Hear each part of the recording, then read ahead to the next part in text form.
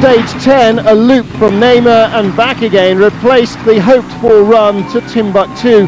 Safety concerns had cancelled 2 stages. But for the locals in Mauritania, a chance to see more action.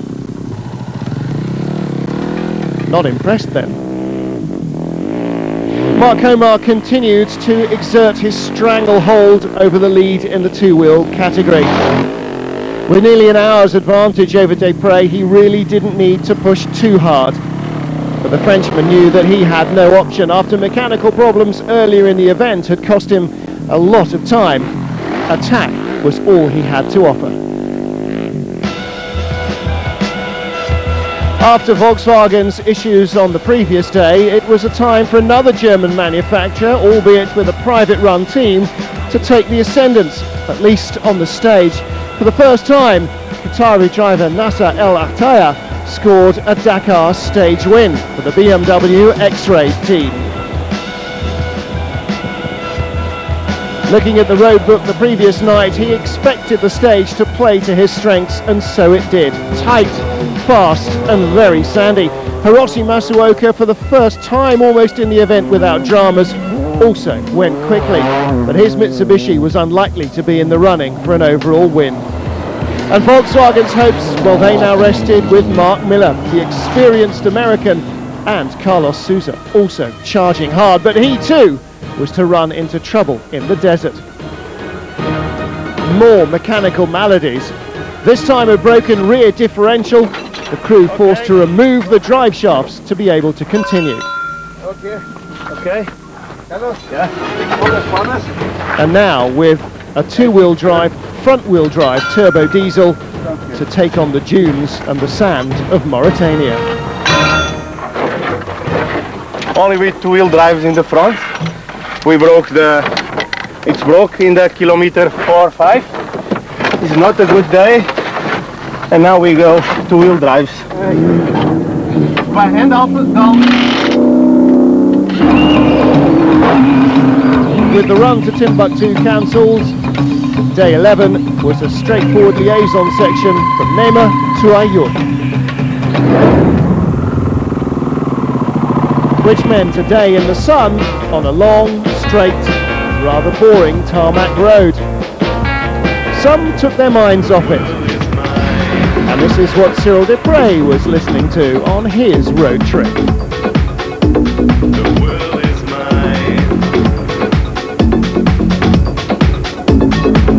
But you still have to keep your eyes on the scenery.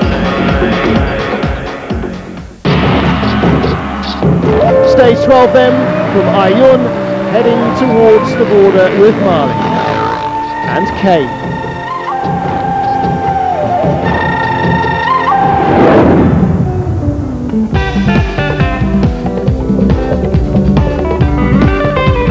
From Mauritania, a distinct change of scenery as they head into Mali. Less sand, more greenery, of a kind. And with the lack of vision that the trees bring comes a lack of direction. All 11 top riders on the stage in a clump and completely and hopelessly lost. The route director David Castera had caught them in one of his favourite traps. The man who eventually came out on top, Spaniard Isidre Esteve, made the best of a bad job. But behind the lead group, a chance for others to shine. Second on the stage, the Portuguese Paulo Gonçalves, his best result on a Dakar special, and the best ever for a Polish rider, Jacek Szakor, took third, one better even than Marek Dabrowski had managed.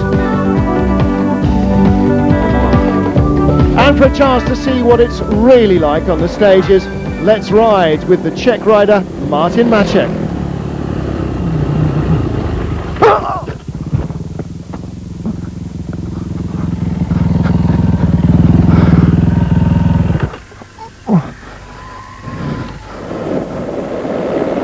With his lead gone, Carlos Sainz had no option now but to attack. So too all the Volkswagens, nothing less than maximum effort would achieve anything. But for Stefan Peter Hansel, the lead didn't necessarily mean a chance to relax. Navigation again tough, and in the shrubs, the undergrowth and the trees, finding the right route out of dozens of conflicting paths is not always easy, even for the greatest drivers and riders.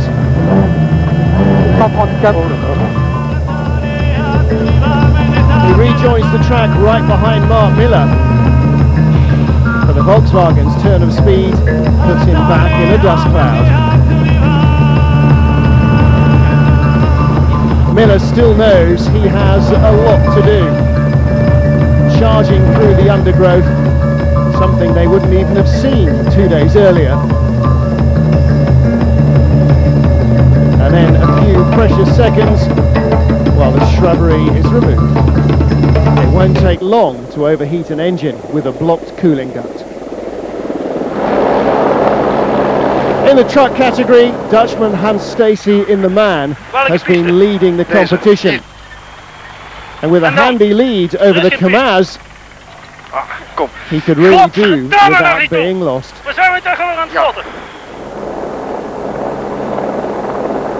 And in his dust, Wolfert van Ginkel, who he's just passed.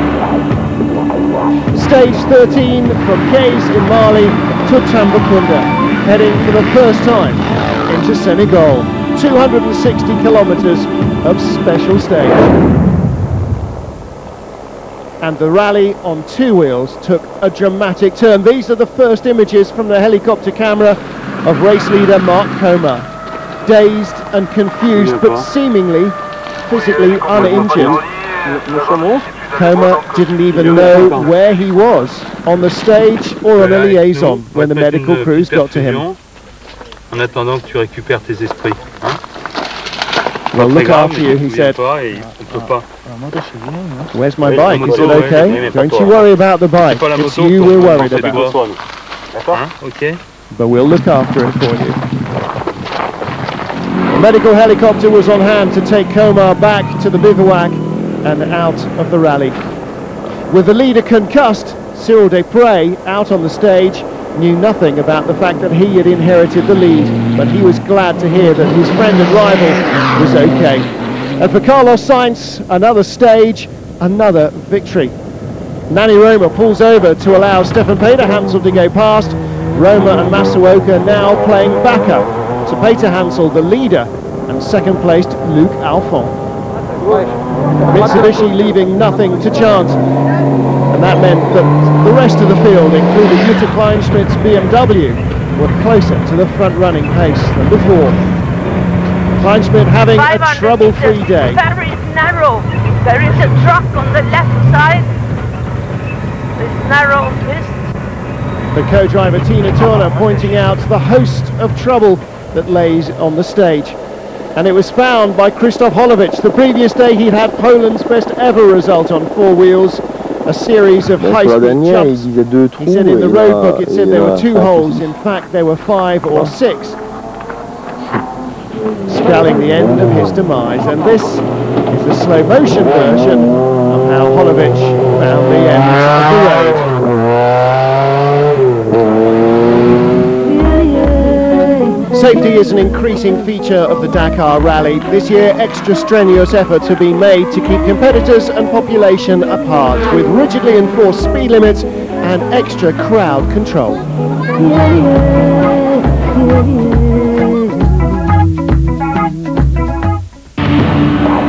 The penultimate day of the rally from Tambacounda into Dakar. 225 kilometers of special, and the ride into the city at the end of it.